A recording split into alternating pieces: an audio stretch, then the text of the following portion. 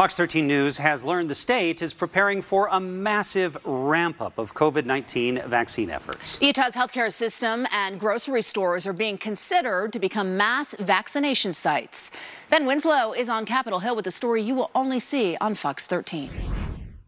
Fox 13 has confirmed Utah's Department of Health is in talks with Intermountain Healthcare, University of Utah Health, and others to create what are called mass throughput sites, which are basically mass vaccine clinics.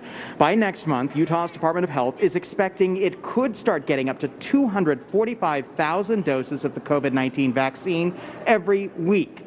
Local health departments are moving through what they have, which is about 75,000 doses a week right now. But with that big of an increase, there's no way they can handle that capacity.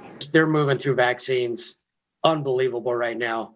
And the whole idea is that when we get these more doses that come on, it just makes sense to not overwhelm them.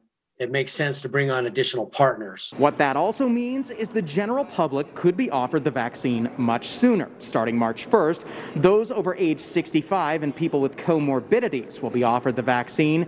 Utah's Department of Health says it is entirely possible the general public could be offered the vaccine by April or May.